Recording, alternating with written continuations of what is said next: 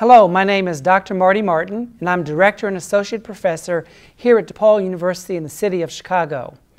I'm also direct and focused on the Health Sector Management MBA program, which is in the College of Business. What I want to talk about are some quantitative management in healthcare. So it may seem like kind of a topic, but hopefully what you'll find is that it's quite interesting, not only interesting, but very practical in terms of both the design and the delivery of care. So first, let me begin with some basics. First, what is healthcare management?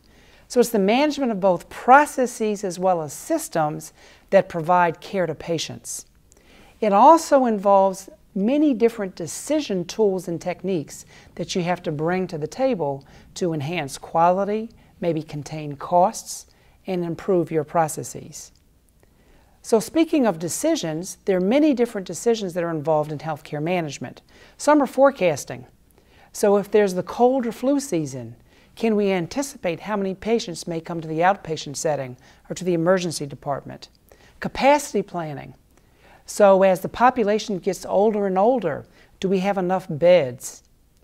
And staffing and scheduling. Are there enough nurses and physicians and lab techs to accommodate new patients? And how do we manage medical supplies? The last thing you want to happen is a shortage, particularly when you're doing a procedure or you're operating on someone. And also quality control. Not only do we have to be concerned about productivity and resource utilization and throughput, but we really want to make sure that care is provided in a safe and high quality fashion. And fundamentally, we have to make sure that we motivate employees to deliver care in a way that's safe, high quality, and satisfying and affordable. So decision making really is the key when you think about quantitative aspects in healthcare management. And there are really two types of decisions. One involves systems design. So that's both facilities, it's also about processes as well as your selection systems. The second is systems operation. So how do you, once you design your healthcare delivery system, how do you make sure it runs smoothly and operates in a way that achieves high quality, safe care, satisfying care at a low cost? So let's walk through a structured decision-making process that can apply to systems design as well as systems operation. First, clearly define the problem and the factors that influence it. Now, when you define the problem, you don't define it just once. You define it again and again, and you get input from others. You don't want to jump to a premature conclusion if you haven't defined the problem in the proper way. Second, develop specific goals to be achieved to close that gap. Because remember, you've identified the problem.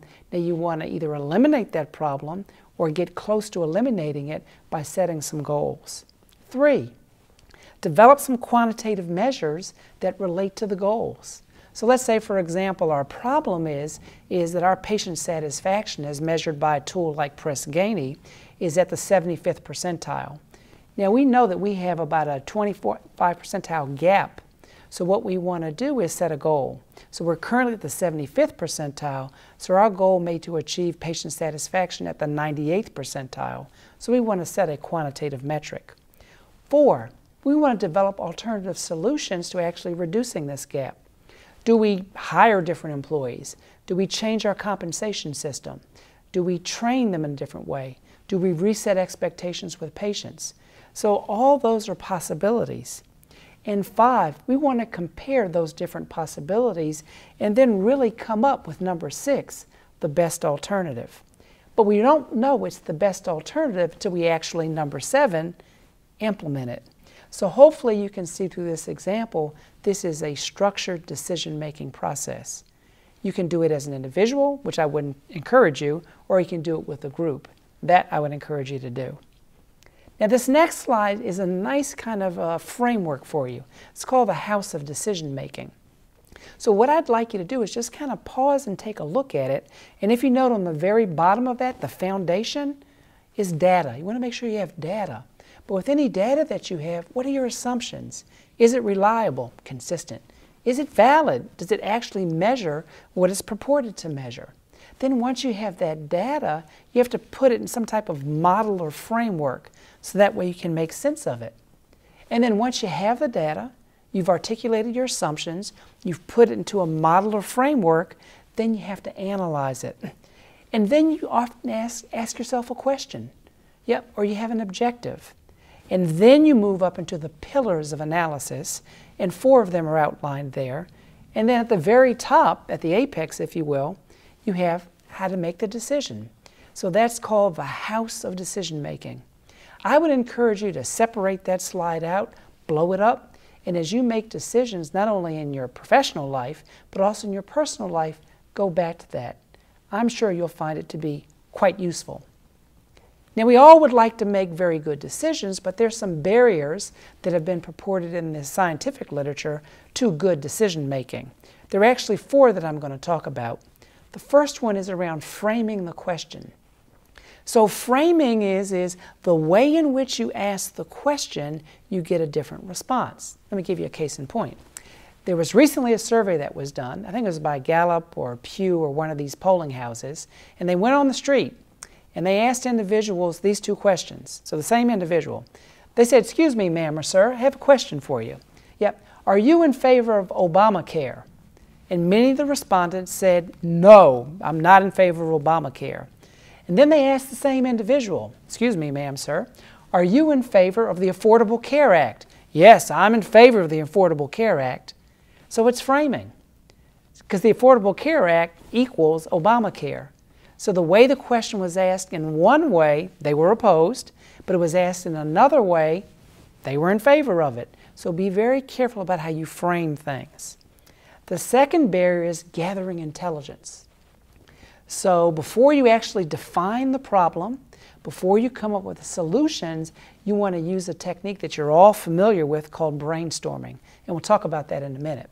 So when you think about brainstorming, it's gathering as much information as possible, even information that's contrary to your initial point of view. That's important, because you don't want to just get information that confirms your point of view. That's the echo chamber.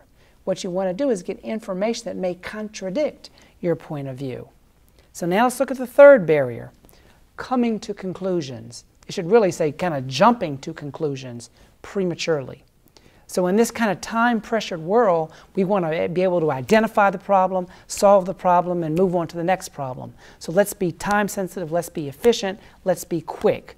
Okay, all that is good, but you don't want to be efficient and not effective.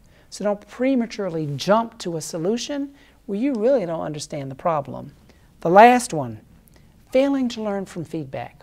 Yep. So you go through this structured decision-making process that we talked about, and then you find out later, because it's only later, that the decision wasn't so good.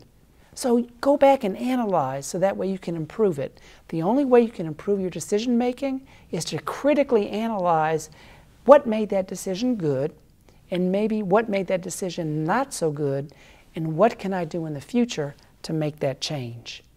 So I hope at the end of this particular segment that you have a good understanding of why decision-making is important in healthcare, the 7 steps to structured decision-making, and the 4 barriers to good decision-making. Now we're going to present a number of different tools, beginning with brainstorming. Thank you very much. Again, my name is Dr. Marty Martin at DePaul University in the Health Sector Management MBA program.